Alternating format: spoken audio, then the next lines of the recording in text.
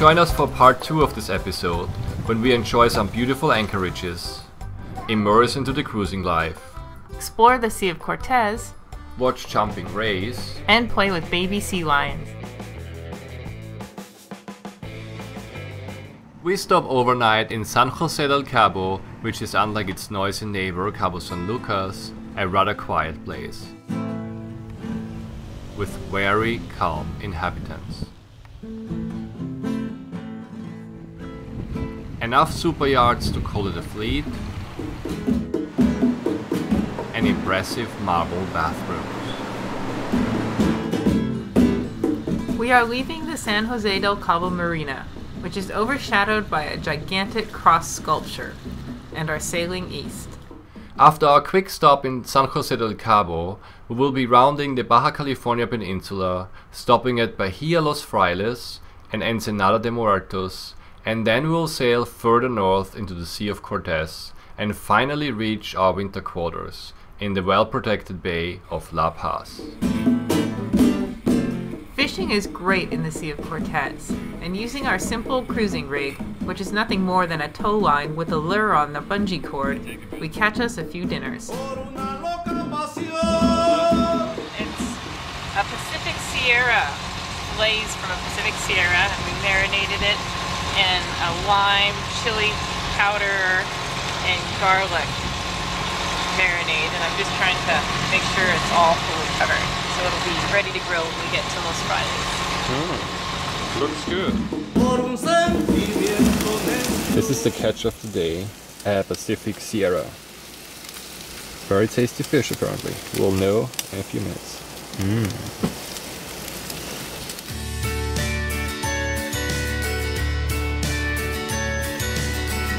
We arrive in Los Frailes in time to enjoy the colorful sunset. Bye-bye. Next morning, we lower Little Panther, our dinghy, for the first time during our trip, and set out to explore the place. Are you coming along?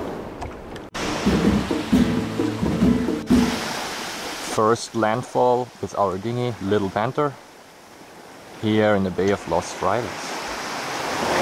We got lucky with the surf, it's picking up a bit, but we made it in safe. Hopefully we can get back to the boat fine. We end up going for a hike, but soon realize the area is a bit dry.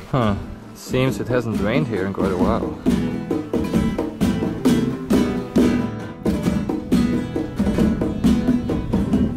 And a little later, vultures start to circle above us, which makes us rethink our strategy. Then we encounter some more wildlife. A rather rough bushwhack through thorny bushes. But eventually we make it to the top of the hill and enjoy a great view of the bay.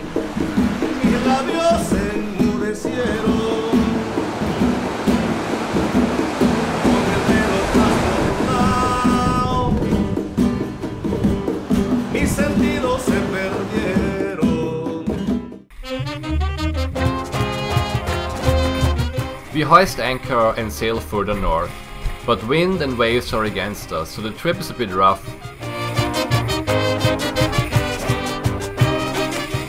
Especially if you have to go to the foredeck and check why the darn anchor chain is rattling. But the fishing is still good. Here we catch a nice bonito. The weather improves quite a bit.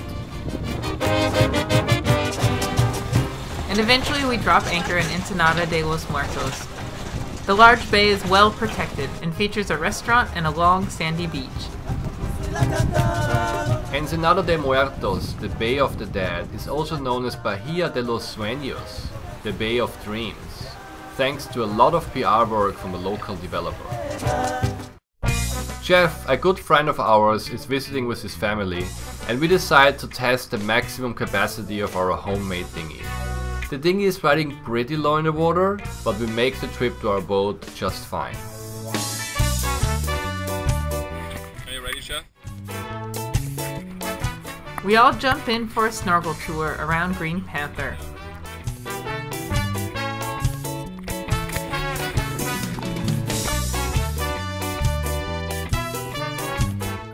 While in the water, we also decide to wipe some of the algae off the hull, always a good thing to do.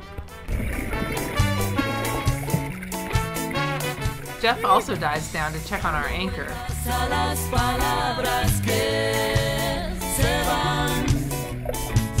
And our activities don't go unnoticed by the local pufferfish population, which is quite abundant here.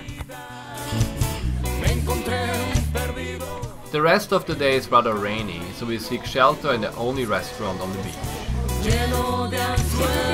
What do you think about the weather? Is it okay that it rains?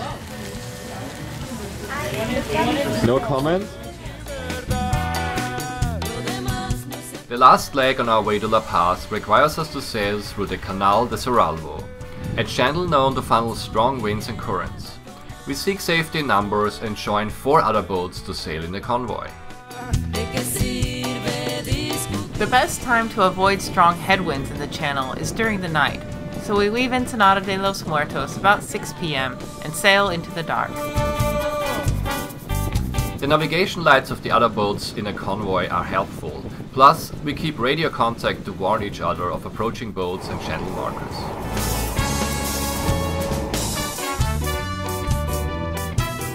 We arrive in La Paz in the morning and rent a berth in Marina Palmira, which is a very popular marina among cruisers and about 2 miles south of the city center. Now we have time to start some long overdue boat projects. For example, fixing the wire mesh surrounding our radios. That includes building a new piece of furniture to house all the communication equipment. We found a great local canvas guy named Hector. He did a fabulous job building our Dodger from the ground up. Working on the Dodger. Okay. How is it going, Hector? It's going pretty good. Well, since you weren't watching me, I was doing in the wrong way, but now you're here, so I'm gonna put some silicone and screws. Okay. Yeah, I didn't see anything before, so I guess we're good. Okay.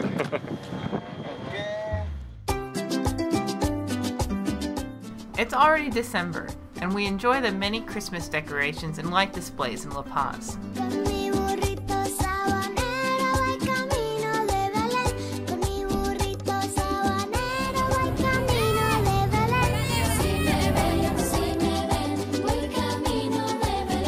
The cruisers in the marina also throw a Christmas party, and everybody is in the spirit. The White Elephant gift exchange is a big hit.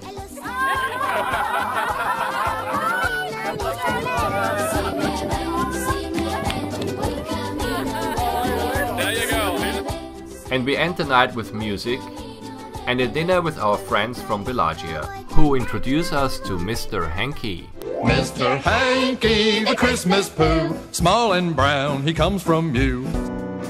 In the new year, we head out to the nearby islands Isla Partida and Los Islotes. We enjoy a smooth ride on a calm ocean, but that means motoring and not sailing. Isla Partida features a sparse vegetation on stunning red rocks, covering all imaginable shades of red, and inviting turquoise blue bays. We are just approaching Ensenada Grande. That's going to be our anchorage for tonight, and there are 2 boats here, and man, look at the water. More? Still a little chilly. It's not the 80-degree water we had in Cabo, but it's not too bad.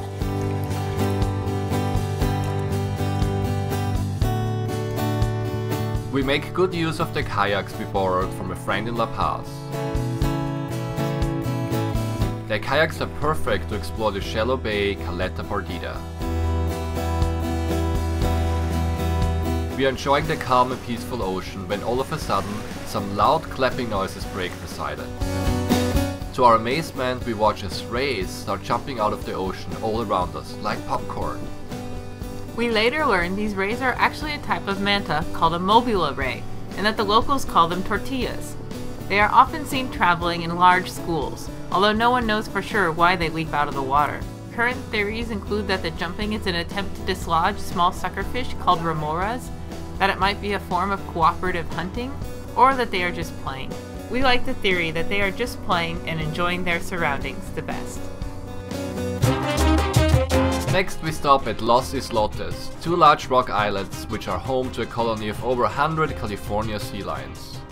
The sea lions are very curious, and especially the pups are known for their playfulness.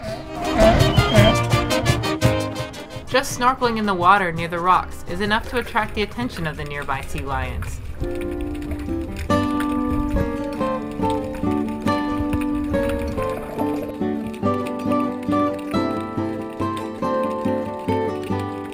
We enjoy interacting with the sea lion pups and attempt to match their twirls and somersaults underwater.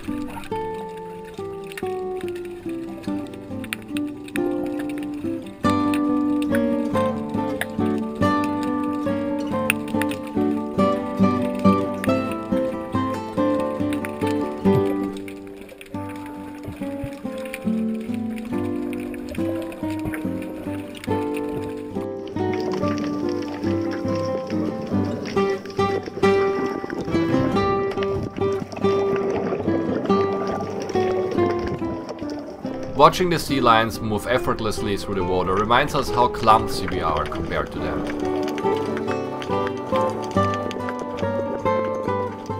One of the reasons why the sea lions could have chosen this spot is a rich abundance of fish in the water.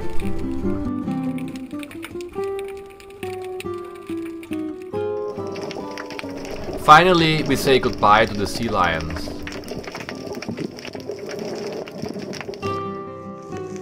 And the jumping race.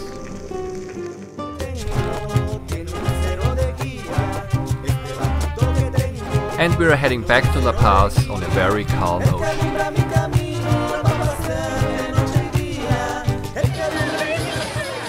Join us next time when we celebrate Carnival in La Paz. Aim to fix a water maker. Convert an icebox into a fridge. Leave La Paz to cross the Sea of Cortez. Explore mainland Mexico. And land in the Mexican Galapagos. Is it good? Yeah.